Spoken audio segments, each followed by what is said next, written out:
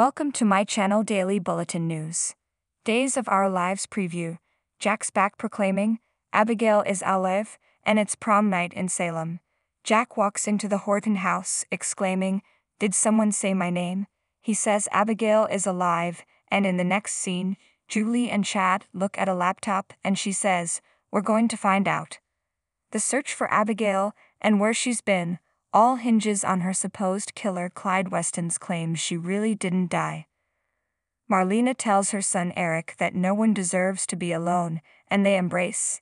Eric's had a hard time what with Sloane's betrayal, her fleeing town, and losing his son Jude to EJ and Nicole. Of course, now Stefan knows the truth, that Eric is Jude's dad, but we doubt he'll be rushing to tell Eric when he can use this information to force EJ to reopen Gabi's case. In Horton Square, Leo gives someone a thumbs up. Might it be that hunky Dr. Mark Green? Eli and Lanny return home with the twins to celebrate Juneteenth, anniversaries and more with Abe, Paulina, Chanel and Johnny. Theresa has two men after her.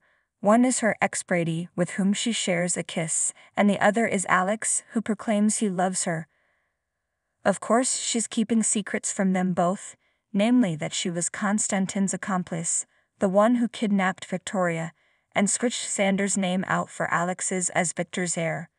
Finally, it's prom night and Brady and Theresa are chaperoning and have their eye on Tate.